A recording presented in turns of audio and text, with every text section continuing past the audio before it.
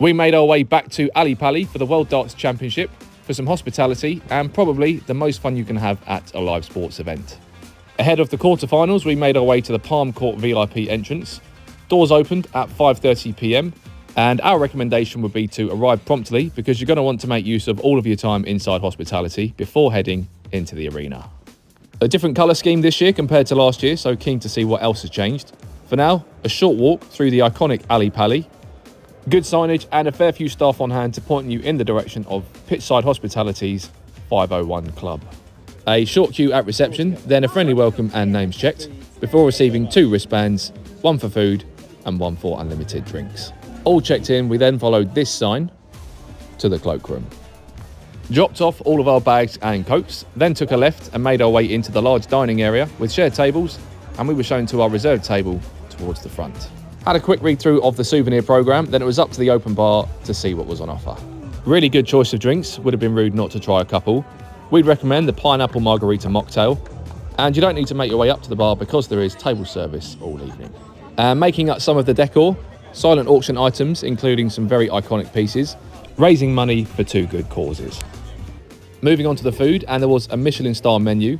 First up, chicken tikka, which was very tasty, and as we were tucking in, there were some tips for the evening session. They've only got 1 previous meaning, and Michael won that 6-2.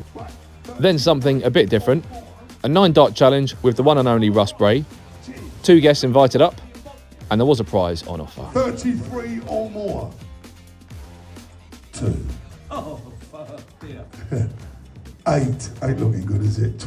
No prize for us, we came second. Back to the food, and the braised lamb with naan and black dal was amazing, but the pick of the courses was the brownie with raspberry sorbet.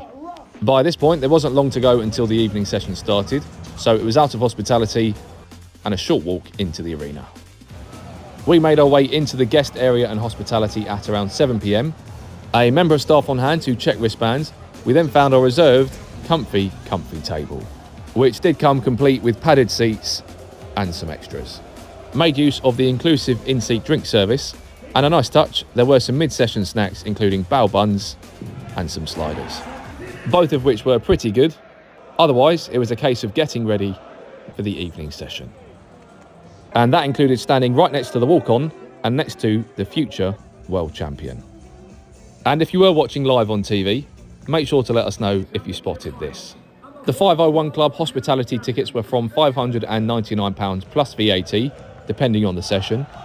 And in our book, the World Darts Championship at Ali Pali is probably the most fun sports event we've ever been to. Finally, a question for you guys. Where should we go for the next padded seat?